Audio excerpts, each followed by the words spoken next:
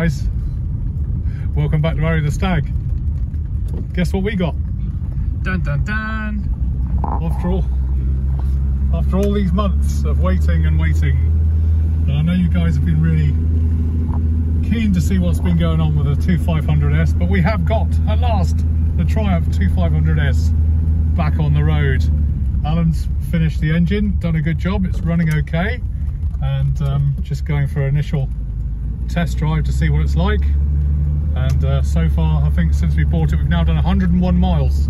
That included 84 before we broke down 2 years ago. So anyway, picked it up the other day, and needs a bit of a clean and tidy up, but just thought I'd share with you the delights and the joy of getting the Triumph 2500S back. It's really great. Has it really been 2 years? It has been near as damn it 2 years, yeah, it has. Crazy. Yeah, so trumpet pilot Sparky Bob is with us today. Yeah. So there he is. So he's coming to help me phone for the breakdown people if ever we need that. No, it won't be, we'll be alright, we'll be fine. So just thought I'd report back on what this thing's like to drive. It's been a couple of years almost, as we say, and obviously a saloon, not as powerful as the Triumph Stag, doesn't feel as direct in terms of drive, but again, we are running in here, so kind of most unusual thing to have to worry about these days. I remember cars back in the 70s would always have a little card in the back of the window saying running in, please pass. Well, apparently we've got to run this for about 500 miles without overcooking it. Alan's not actually put the kick down cable back on the box, really just to make sure that I don't wang it or try and drop a cog or six, and then, well, there's only 3 in there, but try and drop a cog or 2 and then over rev the car. So we're obviously going to bed it in gently. We topped up all the oils, he's done the fluid in the gearbox, so we're all tickety-boo. Wasn't too many issues in putting it back together, but he knows his Triumph 2000s, that's his passion. You won't have seen it on Arry The Stag, but he had a black Triumph 2000 for many years, which sadly he sold, but has now got it back by hook or by crook. I don't know what's, anyway, he's redoing that now. So he loves his Triumph 2000, so him and his mate Budgie have been putting this car back together for the last 2 or 3 or 4 weeks, and I'm glad they did, because there were so many little idiosyncrasies that actually I wouldn't have had a clue about. So thankfully for him, you know, he's done that. Simple things like balancing up the carburetors and stuff like that, I've never done that, I'll be honest. So he can do it by sound and all his years experience, so that's really great. And tinkering around as we have, I'm sure I could look this up in the manual, but we found a button that we thought was a cigarette lighter, but it comes out and goes on, but we're not quite sure what it does. We can't pull it out any further. No, that's all it does. It's important, whatever it is. You haven't been ejected, James, through the roof, not James yet. Bond style, but I'll have to look that up on the manual, and answers in the description, see what that is. But yeah, here we are, here we have the car. The Speedo is a little bit ambitious, or perhaps unambitious, I don't know. It says I'm doing 20, somewhere between 10 and 20 anyway. I suspect I need to change something in that instrument to get it a little bit more accurate than it is. So it's rather a guesstimate as to what speed we're doing. I'm just erring on the side of caution and being safe, if I'm honest. So that's good. Yeah, it's a little bit flammy. It feels, it's got the Borg Warner 35 gearbox in it, as you probably know, when you saw us putting it back in the summer. But doesn't feel that powerful, but then I guess it's a 1970s 2.5 litre 6-cylinder engine, and I'm sure it'll get better once we've run it in. So I really don't want to floor it just yet before we get it run in. So that's the cunning plan. But yeah, just take a look at the delights of this car. It's a saloon, plenty of space inside, drives really nice, the steering on it is very precise, and suspension too. It feels like you're wafting down the roads, but without dwelling too much on the corners either, so that's really important. And of course we've got plenty of space in the back for 2 if not 3 adults. I've never actually checked to see if we've got any seat belts in there, James. Why did he? Can't see any. Well, back in the days you didn't need them. Well, yeah, actually technically when this car was made, I think even these front seat belts were optional. It's hard to imagine now, isn't it? Can you imagine getting into a car without seat belts and driving off down the road? Anyway, we'll obviously obviously bring you up to date with progress as we get going. It does need a bit of a clean up. It's got a few bumps and squeaks that need fixing. It's all part of the running in process. I'll be going back to Alan's in due course just to get the kick down cable sorted, and just I think we'll re-torque the heads as well, just to be on the safe side after a few hundred miles. But yeah, happy days or what? Okay, now what I loved about some of these 70s cars, because my first car was a Triumph Herald 1200 Saloon, and it had these little quarter lights. You just don't see them these days on modern cars. But and I was a smoker back in the day, you could just pop your little quarter light open like that, have your fag and flick it out the side. You wouldn't see that on any health and safety adverts these days, would you? If it's hot and sunny and you haven't got aircon, because these cars, I don't know if they did have aircon, because the Stag did have aircon on some models, particularly ones that went overseas.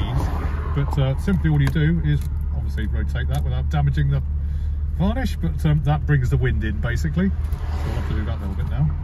But yeah, one nifty little feature. Very, very handy. Quarter light, marvellous. Now, one unique feature I found with the 2500S is this here clock, because notoriously on the Triumph Stag, the clocks don't blink in well work. This one actually does seem to be doing quite well, so that's a nice feature. Got temperature here, you can see it's running nicely. Got my charging volts there on the battery. Obviously that's the revometer, tachometer, revs per minute, and that's the rather vague speedo. 91,000 miles we've done now, half a tank of fuel, and we even got hazards, so that's a great feature to have. Lights are all down here, which I can have to turn on in a minute because it's getting dark. It's now November, so we'll have to turn on the lights in a sec, but very easy to drive, and getting quite a few looks actually, surprisingly. Well, why wouldn't it? It's a good looking car. A few schoolboys just checking us out a minute ago, I noticed. One or two smiles from other passers-by. So really great to enjoy a fantastic car. Good to give it a good run up the dual carriageway. I can see a traffic jam, a modern invention. Da, da, da. Da, da, da. Now this was a premium car back in the day, 2500S. You were somebody if you actually had one of these cars, high-end executive car. Sadly we have a rather new stereo radio here, but we will look to get some retro stereo system in here in due course. All the usual buttons up here, that's the fan, that's for the smoking, like I was saying earlier, using the water light, and this is the choke which you put out obviously to get the thing started in the time-honoured traditional way. And it's not somewhere, as my missus would say, to hang a rang bag. So I can't use the light because it will fall off. Yes. Well, it might not. No, it's this side. That doesn't work. It does when you get in. Well, that's handy for everyone to know, isn't it? Comes with a complimentary light, but don't use it because it could fall off. Well, it's kind of alright. It does work when you get in. But if it doesn't fall off, it doesn't work. Yeah, what else? I like this feature, James. As modern cars, it was all cutting edge for the time. This is 1977, was it? I forget now. 76, there you go. So sun's coming in from the side there, look. Nice people at Triumph thought about that. They don't even think about that in cars now. Oh yes they do. Not all of them. And you got some very posh, very posh grab handles, very posh. Sprung loaded. Look at that. Yeah. Crazy. It's the sort of handle that you get on a bus. Yes. But with leather. Posh. Very posh. Nice and fancy. So when I hang your suit on the back there, look, you got little plastic hooks. Plastic hooks that hang your stuff up. Yeah. Loads of room, plenty of leg space. See, legs outstretched. Loads of room. Ooh, acres. Plenty of space in the back. For what, in comparative terms to all these other modern cars on the road, you know, looking like, there you go, Skoda Octavia over there, something of, I don't know, relative proportions. Yeah.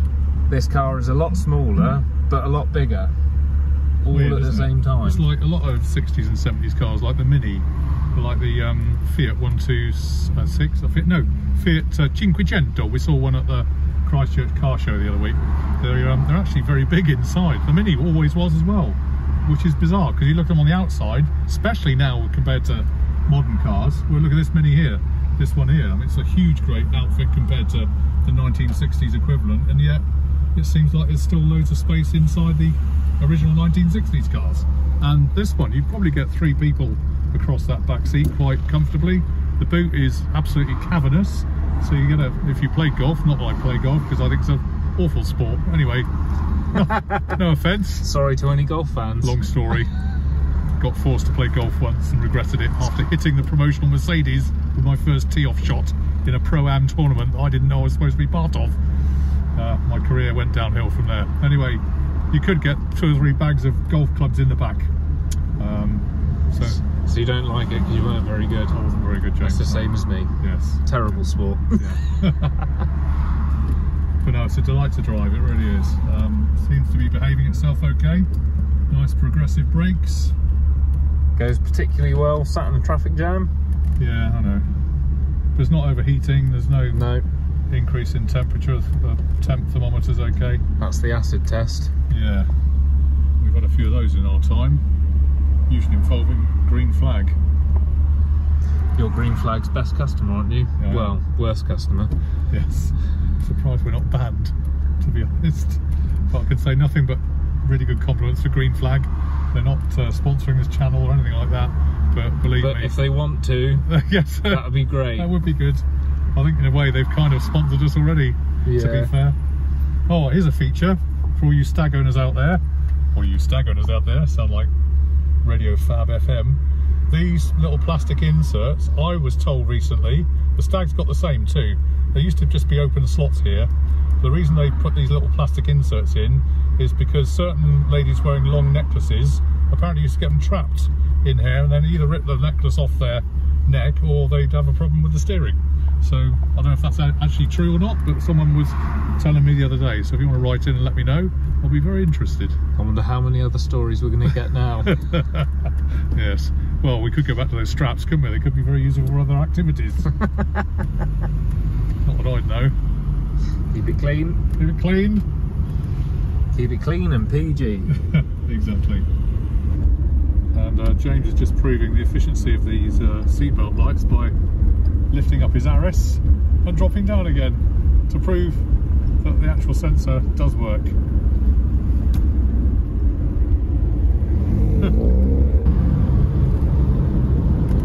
Alright guys, well, interesting isn't it? I suggested to Lady Throop the other day, her indoors, but what we should do now is actually do my first journey in reverse. In other words, drive from Bournemouth back up to Stirling in Scotland. I wonder if it would do it. I think it probably would actually, because it's driving really well, so maybe that's another one for next time. Well, it's been an amazing journey over the last nearly 2 years getting this 2500S back on the road, but I think you can see the car always deserved to be reborn, and thankfully with a new engine and also a new gearbox, the Arry The S drives again, and so pleased to be out and about with it. We'll obviously come back in future weeks and give you an update on progress, but for now, thanks for watching, and we'll see you online on Arry The Stag very soon. Cheers for now. Bye bye.